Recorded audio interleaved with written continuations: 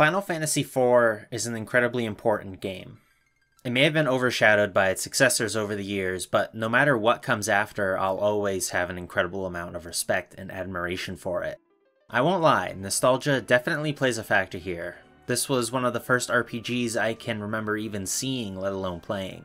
I don't think that nostalgia is unfounded though, it truly is a spectacular game. I think I've made my thoughts on it clear enough, between this and 4's inclusion in the JRPG video, so I'll stop talking about my perspective. But let's think about Final Fantasy IV's position in the greater Square Enix library.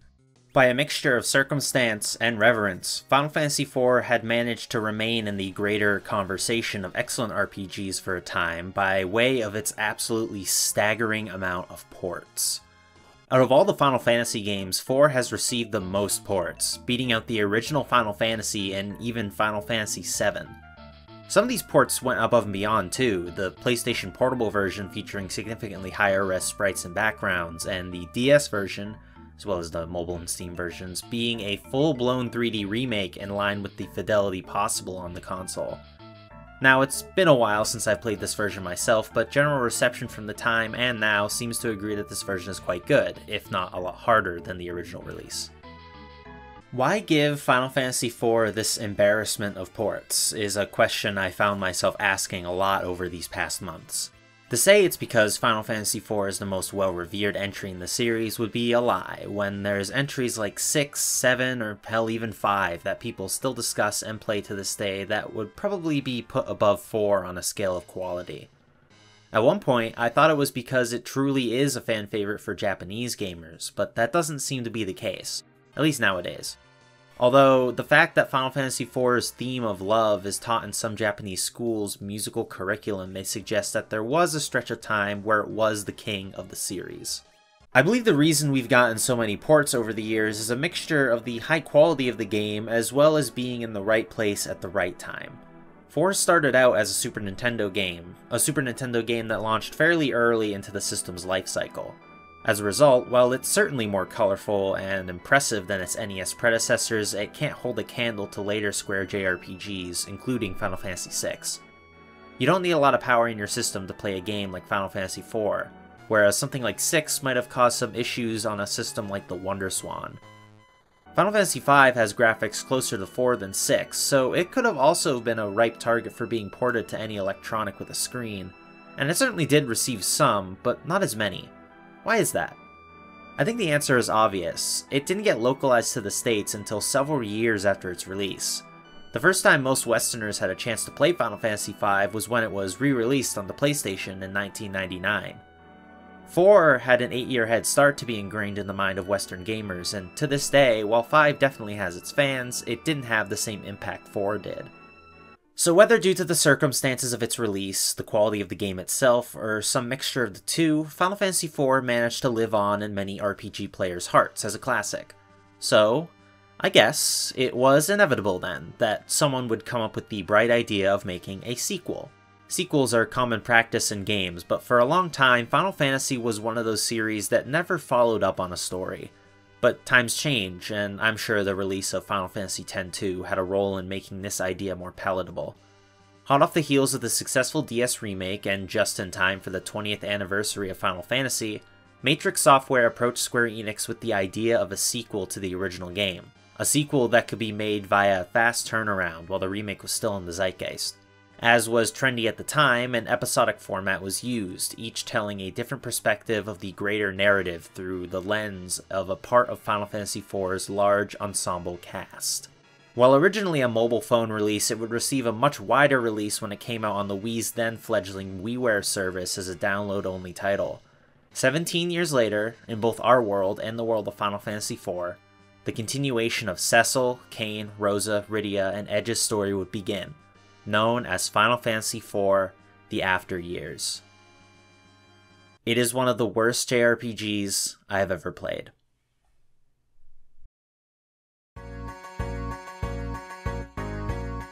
While not as staggering of a selection compared to its predecessor, Final Fantasy IV: The After Years does have its fair share of different releases. I'll mention the original mobile phone release just for the sake of completeness, but that version only released in Japan and seems to be inferior in every way to the WiiWare release. This was the original release of the game to the Western audience.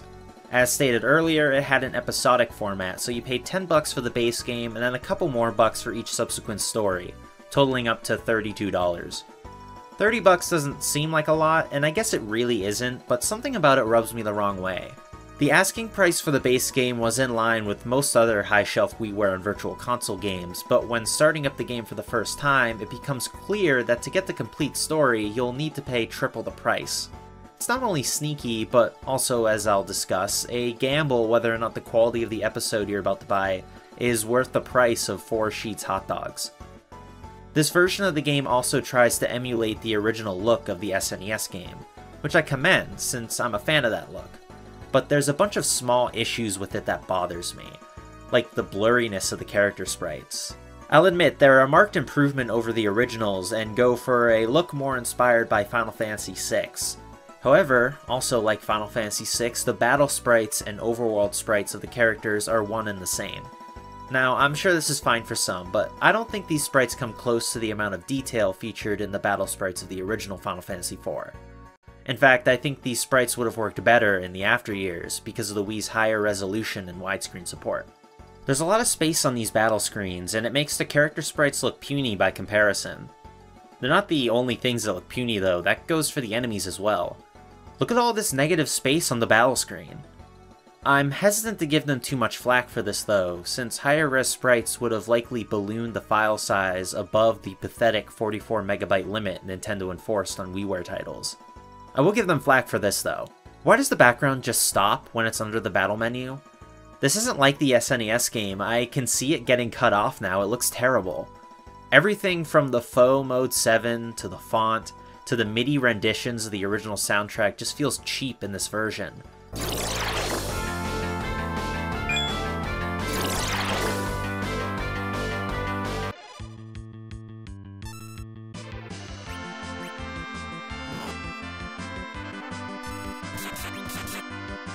And yet, I don't know if I can consider this version to be the worst. I think that accolade goes to the version available on iOS, Android, and the Steam store. Sure, it has the graphics seen in the DS remake, which I think are an improvement to the cheap look of the WiiWare release, although the UI feels very mobile phone-like. But it has a huge issue, one that wouldn't be apparent to anyone who's played this until it's far too late. That problem being the completely gutted final dungeon in this version. Without spoiling anything, let's just say that there are a lot of unique boss fights in the final dungeon of the After Years. Bosses that didn't have models that could be pilfered from 4DS. So instead, I guess they decided that they weren't worth the effort and removed them wholesale. So don't get the 3D release. It doesn't even have voice acting like 4DS did. So despite it being the most readily available version, it's probably the worst. That just leaves us with one more port, and it's probably the best of them all.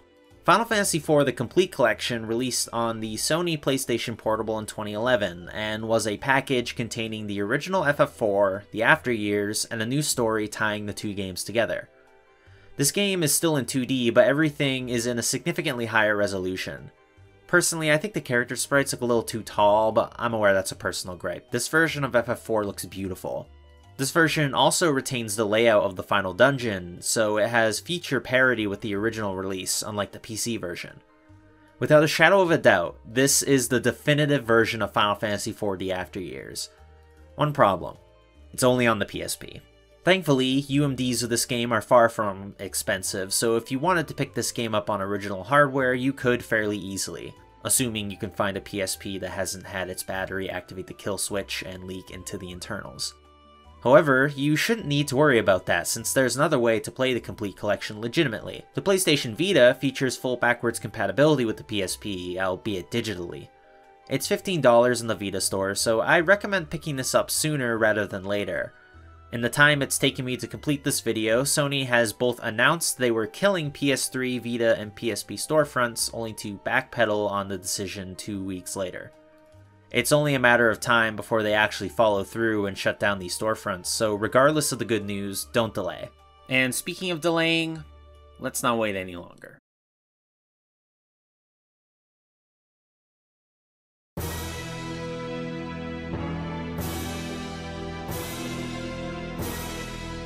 I imagine there was a problem at Matrix Software when approaching the game design of the after years. The once novel and innovative active time battle system had been showing its age for quite some time, to the point that the mainline Final Fantasies hadn't used it in over 7 years. But it's not like they could just completely change the gameplay to a direct sequel to Final Fantasy IV. What they decided to do was keep the chassis the same, but add a couple of mechanics on top of it, the first of which being the moon phase system. Depending on which of the 4 phases of the moon are active, a different buff and debuff will be applied to both the player and enemies.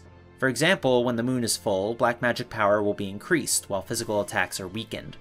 White magic and skills can also be affected by the moon. There are also certain enemies that can only appear during certain moon phases, but I never noticed this while playing.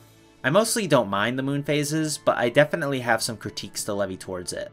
For one, the skill buff is incredibly nebulous and arbitrary. Kane's jump skill is buffed by the effect, but Yang's kick and Edge's throw skills aren't. Yang's kick is considered a physical attack, which I suppose it is, but when compared to other skills that are similar, it just feels inconsistent. Some skills don't get affected from any of the moon phases. Rydia's summon skill should be buffed by the skill phase, or at least the black magic phase, but it interacts with neither. Maybe this was meant to be its appeal, but it just makes me think the moon phases weren't completely thought out. There's also the matter of enemies receiving the buffs and nerfs. One thing I will give this system is, in theory, it allows you to manipulate the phase if you know what kinds of enemies are incoming. A lot of mages rest in a tent until the waning phase and those mages won't be able to hurt you much. Unfortunately though, a lot of the time there's a diversity in the enemy variety, so while the hypothetical mages might be weakened, any physical fighters will hit like a truck. It's give and take, but overall I don't hate this mechanic. The second major addition are the bans. In an additional battle menu, you can have 2 or more characters abscond their turns to use a special attack. What the attack is depends on what characters you're having interact and what moves they use when they initiate the ban. Usually it's just an extra powerful attack, but it can be other useful moves like healing or a haste effect. These bans cost MP to use, so you usually can't spam them indefinitely. This means that every character will have at least some MP, but characters that don't specialize in magic won't be able to use bans as much as those who do because of this. There's a load of different combinations you can discover that'll create unique bans. The amount is quite staggering. And since there's a handful that are given to you throughout the adventure, you'll never be without at least one. That said, a majority have to be discovered on your own through experimentation. I'm all for finding things out on your own, but there's way too many combinations of characters and variations in what moves those characters can use to find a majority of these bans on your own. And since even attempting a ban in battle eats up a significant amount of time, you should probably search for bans in an encounter with low stakes, lest you die trying to find out the bans you have access to. I recommend just looking up what bans are in the game and seeing which ones you can use with your party layout. There are usually some really good ones out there, just be aware that you'll only get access to a majority of them in the final stretch of the game. The reason for that is thanks to the episodic format, the large ensemble cast is spread thin throughout the many different episodes following a specific character and their journey. This is quite the departure from the linear storytelling of Final Fantasy IV. If anything, much like the character sprites, it has more in common with Final Fantasy VI. Although, according to Takashi Tokita, this format was primarily inspired by the cult RPG Live Alive. I'll refrain from discussing the consequences of the episodic format to the story for now, I don't want to get too ahead of myself. But the game design of the After Years is completely kneecapped, thanks in no small part to this format. To explain why, I have to first explain why I even like these kinds of games, or more specifically, why I like Final Fantasy IV. If you watched the JRPG video, you know why, but I'll cover it once more. I like JRPGs because of the clear progression shown to the player. Through constant battles, you're given experience points and or gold. The EXP levels up your characters, increasing their stats like attack and defense. Gold can be used to buy useful items that let your characters survive in the field longer, or equipment that further increases their power. There's really nothing quite like breaking triple damage numbers or finally learning Meteor in games like FF4. So what's the problem? The After Years does all these things, right? Yes, it does. In fact, it does it too much. Since every episode stars a different group of characters, you have to start from square one almost a dozen times. It's like a tease. By the time you finally start to see the fruits of your labors with a group of characters, the episode is over and you have to start from scratch with a new group. Progression feels stilted, to say the least. Another thing that bugs me is the amount of characters given to you in each story. Something that was featured in Final Fantasy IV that never got replicated in future entries was the total party size. FF4 required you to juggle 5 characters at its maximum. Thanks to this, coupled with ATB, battles are wonderfully chaotic. There's almost always something to do. So what, does After Years backstep the forward party members or something? No, the maximum is still 5, but you'll never control that many characters until the endgame. A majority of episodes put you in control of 2 party members on average. Sometimes you get a few more, sometimes you get as few as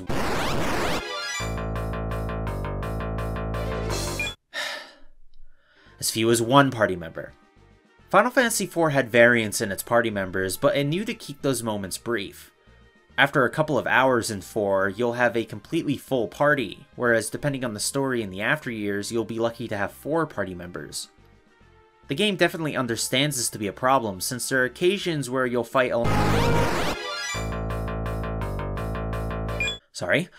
occasions where you're given literal generics to fight alongside you.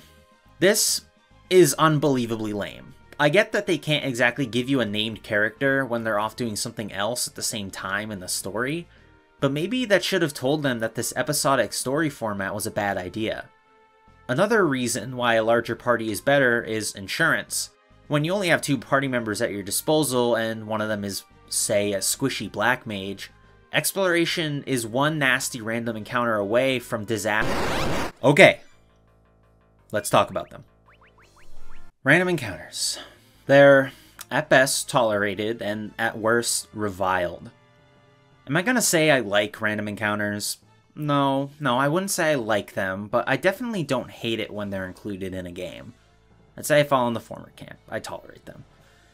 While I won't deny that there are definitely some people who outright detest random encounters on a conceptual level, I think a fair amount of its critics don't dislike random encounters themselves, rather, they dislike the frequency of random encounters.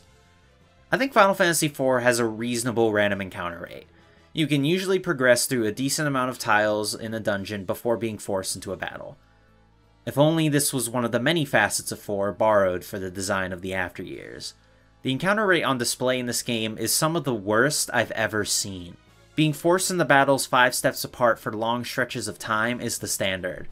Not to mention, the amount of surprise encounters and back attacks felt much higher than in other games with that feature. Although I understand that could just be confirmation bias.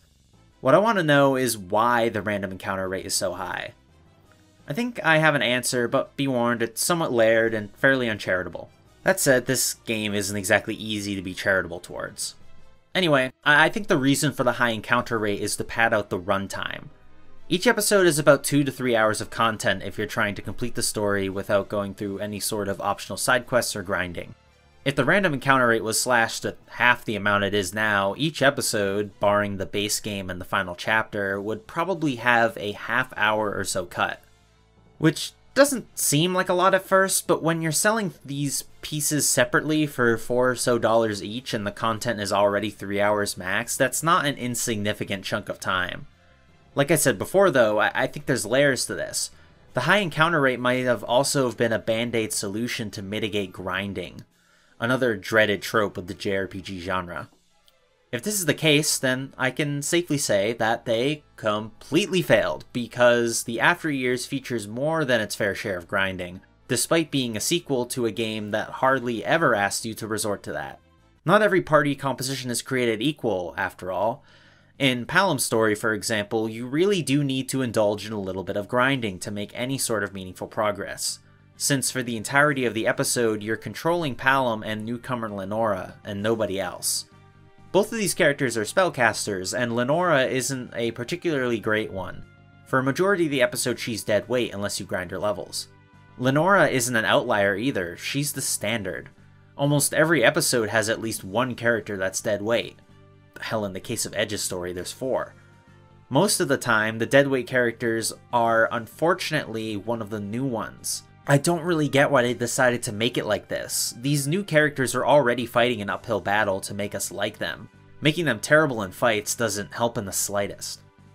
The After Years has a gigantic cast of characters that all become available to you in the endgame episode, but since they all retain their levels, armor, and abilities from the end of the episode they came from, you'll end up with an incredibly lopsided selection, with some characters reaching level 30, whereas some are festering in the low 20s.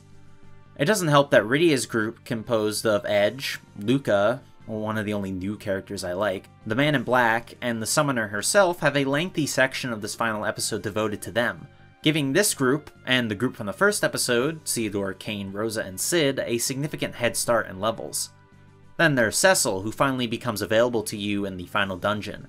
Everyone I've seen played this game picked a final party from this roster. You may call it anecdotal, I call it logical. Sure, it'd be cool to use Palom and Porom, but if you wanted to subject yourself to using them, you'd have to do even more grinding. And trust me, the final episode has enough grinding already. Level 23, level 36, whatever. None of my party members bearing the Man in Black were ready to tackle the final dungeon when all was said and done. I had to grind for several hours lest I be wiped by the encounters on display in the first damn floor. By the final episode, any amount of goodwill I had towards the game had been taken from me piece by piece with every back attack and surprise encounter I stumbled across. And the story sucks too.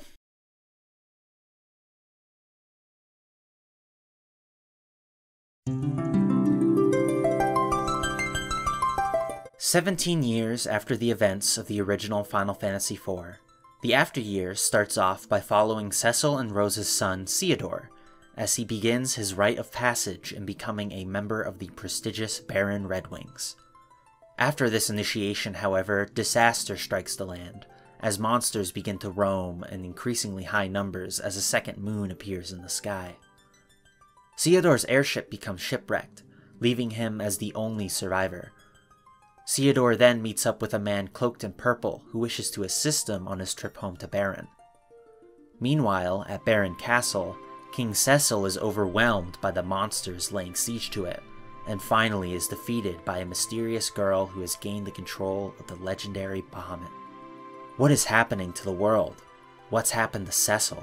Who is the mysterious hooded man? Find out in Final Fantasy IV: The After Years. Or, find out right now. The second moon is a spaceship invading the planet. Cecil is fine, but he's under mind control, and the hooded man is Kane. I could do that thing you see in some YouTube videos where I painstakingly synopsize the plot and nitpick every little thing I find wrong with it, absolutely ballooning this video's length to a crazy degree. I know some people would love that, but this game has already occupied my time for long enough and I really just want to move on. I'll start with some positives. There aren't many, but I do have some. I think they managed to make some of the characters from Final Fantasy IV grow in the past 17 years in a meaningful way without having them be completely unrecognizable. Edge has cooled down significantly. He's still a little brash at times, but he's grown to be much more cunning. Palom is a full-grown adult now, so his loudmouth and prodigy complex has morphed into a sense of self-assurance, although he's still a bit of an ass. Edward has much more confidence and actually pulls a pretty clever move at one point in the story. I think the standout character, though, is the Man in Black, or should I say, Golbez. Between the hooded man, the mysterious girl, and the Man in Black, the After Years definitely pulls the hidden identity trope too much, but when it comes to Golbez, I don't really mind. Going through the stories in descending order will have you see the Man in Black a couple of times, but only very briefly. In reality, there's only so many characters this could be, but it's a cool reveal nonetheless when you reach his and Fusoya's story. After going through multiple stories on Earth with little in the way of plot development, it's nice to see the perspective of the Lunarians. Golbez is still racked with guilt over what he did in the original game, and if this game does anything right, it's giving Golbez a redemption arc. It also helps that stat-wise he's blatantly overpowered compared to the other party members when you receive him.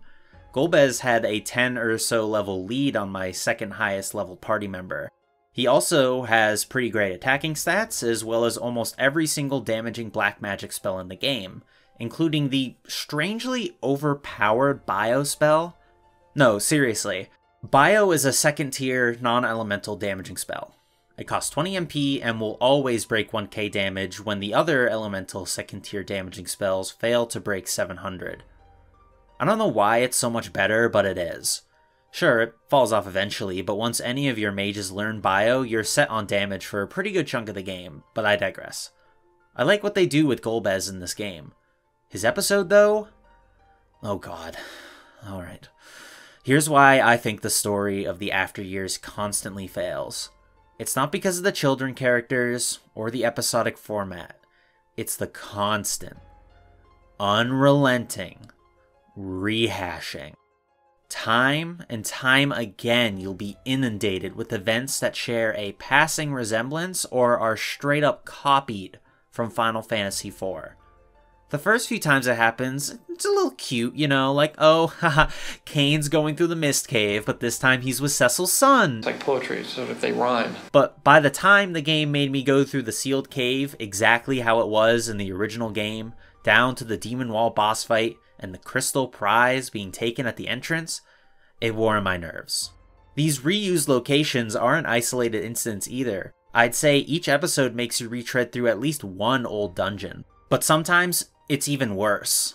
Like Edward's episode, for instance, making you go through the Antlion Cave and the underground waterway. 3 times. I did not stutter. Other characters go through that dungeon too. I never want to fucking see it again. It doesn't even make sense he would have to do that. Are you telling me that Edward never had another hovercraft rebuilt? These reused dungeons always have the boss of that dungeon lurking at the end too, even if it makes absolutely no sense. In the final chapter, they drop all pretenses and just start reviving every single old boss that wasn't fought yet with the nebulous power of the crystals. Ooh. The worst example of this, though, happens in the Lunarian's Tale. On their way to stop the mysterious girl from reaching the other sleeping Lunarians, Fusoya and Golbez rush through the entire lunar subterrane. I do mean the entire level, by the way. That entire dungeon with just 2 party members. Very fun. Anyway, as they're climbing down through the subterrane, it keeps cutting back to the crystals on the surface of the moon, and they keep shattering. All the while, I'm wondering what they're trying to set up. Then a thought hits me. But the thought is so insane, I can't even entertain it. But the closer I got to the bottom, the bigger the pit in my stomach got. Until finally.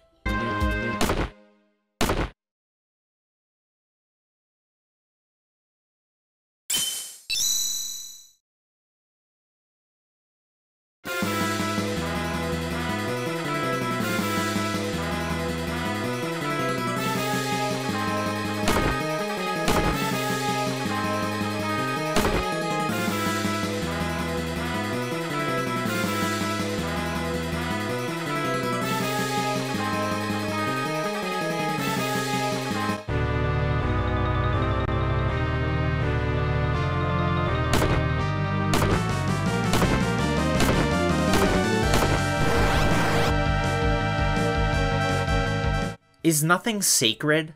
This isn't even a fight you can win, it's just there so Fusoya can teleport Golbez away. It could have been literally anything, but no. They just had to use Zeramus. It doesn't even look good. Oh my god, just at least animate the background. One more thing I'd like to touch on is Kane. Kane's resolution in the original game was bittersweet. Like Golbez, he feels guilty for his actions, so he isolated himself on Mount Ordeals until he felt he was worthy to see his friends again. I think it's a great ending to his character, and leaves a lot of room to speculate on when or if he ever ended up seeing them again. The After Years obviously had to address this resolution though, and while I'm not completely upset with it, I do think it's an underwhelming direction for his character. Mainly because it's almost exactly like what Cecil did in FF4. Yep, it's another callback. You surprised? I don't doubt Kane is dedicated, but I still find it extremely ridiculous, and kind of funny, that Kane spent 17 years on Mount Ordeals doing God knows what. Hell, if it wasn't for the events of the After Years, would he have been there his entire life? What bothers me the most about this similar character arc is when Kane enters the mirror room to fight his evil half, the voice of Cecil's father reaches him. So I guess Cecil's father will talk to anyone who listens in that room. Wouldn't it make more sense for the person to be reaching Kane to be his own father? I know he's not exactly a well-established character in the original game, but that's the point. That's an opportunity to expand on something not covered in that game. Nope, gotta stick to the script. Kane faces his dark half and gets to be a holy dragoon, just like Cecil, because that's what happens in Final Fantasy IV. Remember Final Fantasy IV, everyone?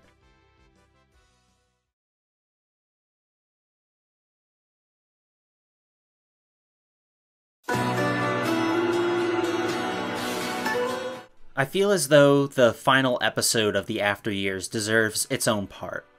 The crystals is the largest section of the game. My final time in this specific episode alone could have functioned as its own JRPG with how long it took. Finally, after countless episodes of working through different character storylines, level progress being reset, and constant cliffhangers, this final episode sets out to give the players closure. Of course, they still string you along a little bit. If you wanted the confrontation between the Holy Dragoon Kane and brainwashed King Cecil, or for the rest of the party to discover the identity of the Man in Black, you have to wait even longer since the first section of the storyline involves going all around the world and collecting the summons Rydia lost all the way at the beginning of the game. I'd be more mad at this never-ending game of being strung along, but I was too busy being upset that they made me enter the Lodestone Cavern for a second time. Really though, this isn't that bad, and it's nice that Rydia finally gets her Eidolons back, considering that's the only meaningful thing differentiating her from all the other black mages in the game. Most of them aren't really worth using by this point though, since you'll likely have Bio, and as I said earlier, Bio is like a miracle spell. Once Rydia collects all of the Eidolons, sends a few like Leviathan, Asura, and of course Bahamut, Baron Castle is free to enter, and finally, 75% of the way through the game, Cecil is free from his mind control and he joins the very large party. However, the brainwashing has left him practically lobotomized. His ATB meter moves at a snail's pace and he's essentially dead weight in a fight, so while you could use him, it'll be another dungeon's worth before he's actually useful. This is the longest dungeon so far as well, especially if you count the grind session you'll need to perform if you want to stand a chance of making it through the first couple of floors. Golbez has a pretty low speed stat, so as strong as he is, he can't single-handedly carry a party through the dungeon. At the very least, you're finally able to have an entire party at your disposal, so battles finally reach the chaotic heights of its predecessor in the home stretch of the game. This dungeon also, thankfully, has frequent save points, so you're unlikely to run out of resources. They also occasionally give us some well-deserved character interactions. As neat as large, completely customizable parties are, they come at the cost of characterization. That was the case in Final Fantasy VI, and it's the same here. These vignettes mitigate that somewhat, but they're too little too late. This dungeon also brings out the rest of the remaining Final Fantasy IV bosses that weren't rehashed yet. It's honestly hilarious to think that whoever is responsible for sending the world into chaos thought it was worth it to revive Baigen, of all people. The Four Fiends are revived as well, obviously, but at the very least, Golbez and the Four Fiends get some characterization. It's nice to see that there's a mutual respect and admiration between them. There's only so many bosses for this game to reuse though, and once they run out, the fight against Dark Knight Cecil begins. This fight is actually more of a puzzle than anything. It requires you to have Cecil and Golbez in your party. If you don't, you'll just get a game over. There's more to it though. Rosa and Theodore should be in your party as well. If you only bring Cecil and Golbez to the fight, then Golbez will attempt to make up for his past misdeeds and sacrifice himself. He will die and be permanently removed from the party. Golbez is probably still your best character, and the game will try to make sure you can never use him again unless you use a super specific party dynamic. I believe the idea they were going for was trading Golbez for Cecil in a party composition. I'm usually one of the first people to defend when games attempt to shake up the status quo, but this is no Eris moment. Not to mention, Golbez kind of has unfinished business back on the moon with Fusoya being stuck to handle Zeramis by himself. Golbez dying isn't an emotional gut punch, it's narratively unsatisfying and a kneecap to any sane person's party composition. And the fact that there's a way to ensure he doesn't die tells me that the developers agreed to an extent, or at the very least got cold feet when deciding to kill Golbez off. This final section of the game requires all of the help you can get, so I don't feel bad about looking up a guide on how to save Golbez before the fact. And yet, there's another dungeon that must be completed. The final hours of the After Years are essentially a dungeon crawler, which I think completely misses the point of what makes RPGs like Final Fantasy enjoyable. The pacing has long since been destroyed. The inhale of exploring dungeons and fighting monsters hasn't been accompanied by the exhale of visiting towns and buying armor for hours now, and it's not coming anytime soon. And unless you think grinding is some sort of decompression exercise, personally, I don't. And I think it's insane that there's a jump in difficulty for this final dungeon when it already took me hours of grinding to keep up with enemies I was fighting 20 minutes ago. Good thing I didn't let the game take Golbez away from me. But if I can give this final dungeon anything at all, it's the boss fights. This is the dungeon I was talking about way back at the beginning of the video that got gutted in the 3D release. The reason for that is because the bosses on display here are all repurposed bosses from earlier Final Fantasy games, from the original Fiends to the Phantom Train. This is just as blatant as the rehashing in the rest of the game, but I won't lie, I like it here. At the very least, they're not from Final Fantasy IV, and it's fun to see the characters from 4 react to bosses like Gilgamesh and Ultras. It's also funny to think that what's happening to the world of Final Fantasy IV has already been done in other games' worlds. Something that would make it better is if they adapted the boss music from their respective games. The final dungeon is a boss rush, but at least it's a somewhat cool boss rush. When the finale finally arrives, it's almost unbelievable. The game has been dragging its heels for a while now, and the Mysterious Girl's theme, a theme I used to think was quite good, had long since been overplayed by this point. She's been battled so many times now that it's almost hard to believe that this will be her low. It feels like they accidentally forgot a step in the plot, because suddenly we discovered that these mysterious girls are called Maenads. Nothing really changed in between the Bahamut fight and now, so why do we get to know their names? Regardless of how clumsily it's done, we finally get an answer for what's happening throughout the entire game. As it turns out, the crystals were devices sent by an extremely advanced civilization. These crystals were meant to function as a Rosetta Stone of sorts, helping planets advance to a level of progress similar to their own. However, slowly this race died off during their interstellar travel and only one remained: the Creator. The final boss of the After Years is literally the creator of the crystals. This is an idea that probably shouldn't work, but it kinda does. Final Fantasy IV was a game that let you pilot a whale spaceship and travel to the moon, so why not have the creator of the crystals be an extraterrestrial godlike being? From its battle dialogue, it doesn't appear to want to harm you, but seems to have been corrupted somehow. I read someone mention that this was likely the doing of Zeromus, but I didn't find any text in the game that might have implied that. In any case, the creator is defeated, and the world is saved from utter destruction. Each character gets their own little epilogue. Kain takes Theodore under his tutelage and they reform the Red Wings into a humanitarian group. Rydia adopts a child Maenad and raises her with the help of the people of Mist, occasionally Edge, and Golbez commandeers the Lunar Whale to go and rescue Fusoya from Zeromus alone.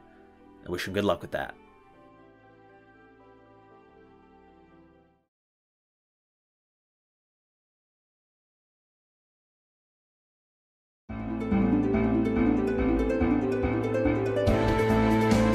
According to interviews with the lead designer / scenario writer of Final Fantasy IV, Takashi Tokita, a large majority of the original script to Final Fantasy IV had to be truncated so it could fit on a Super Nintendo cartridge. And to be honest, it shows. Several major plot points are glossed over in the original game, like Cecil and Kain's childhood, Golbez's origin story, or pretty much anything to do with Zemus. Like many games, it's one that was made on the back of compromises, but despite that, it's still praised to this very day. What might have been seen as a flaw to the original development team has almost turned into a strength. Maybe Final Fantasy IV could have used more time to develop more of its story, but if it wasn't for the limitations of the medium, we wouldn't have an RPG with very little fat. An RPG that hardly ever wastes your time and constantly keeps you on the move, introducing new things and making the adventure exciting. Tokita also said that they tried to put the greatest aspects of the first 3 Final Fantasies into 4, and I believe they succeeded. Tokita was also the lead designer / scenario writer of the After Years. It's a much bigger game than its predecessor, and it doesn't take advantage of any of the benefits that might entail. The story is almost entirely devoted to either paying lip service to the original game and or ripping it off entirely. The once revolutionary gameplay has barely been touched up outside of a few superficial changes, and thanks to the episodic format, is held back from its full potential until the final hours. Many dungeons are completely unaltered from Final Fantasy IV, and on occasion you're expected to traverse through them several times. As a sequel, it completely fails to recapture the magic of the original. As a JRPG, it finds no way to separate itself from the tropes that hang around the necks of poor entries in the genre like a millstone. I should probably be more upset about it, but I can't muster up enough energy to be anything but let down. At least when it comes to the story, I never want to play this game again. But the plot itself I find easy to ignore in favor of treating Final Fantasy IV as the standalone entry it originally was for the first 17 years after its release.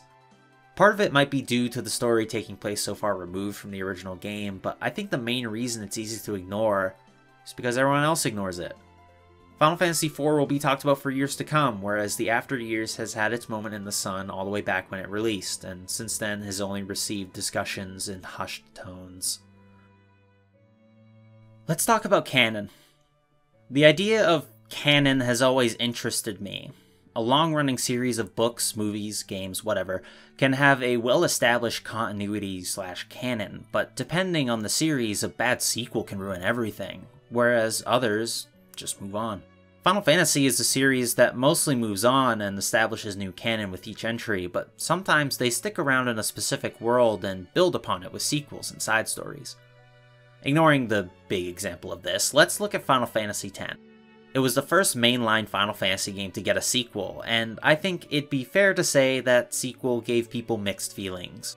Did you know, however, that there are even more entries in the Final Fantasy X canon? Did you know there was a novel where Tidus accidentally kills himself by mistaking a bomb for a blitzball? Did you know this same novel featured the return of Sin?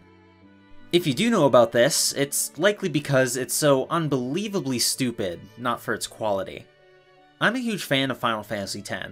In fact, I might even call it my favorite entry in the series, and I find it incredibly easy to ignore all of the supplementary material and enjoy the game on its own, and I could say the same for Final Fantasy IV. The reason for this, I believe, is because both of those games had endings that felt definitive and satisfying. Final Fantasy IV didn't need a sequel, but it got one. Unfortunately, it wasn't a good sequel. But thankfully, it does little to impact my enjoyment and love of the original, so if there's a silver lining to be found in this experience, I suppose it's that.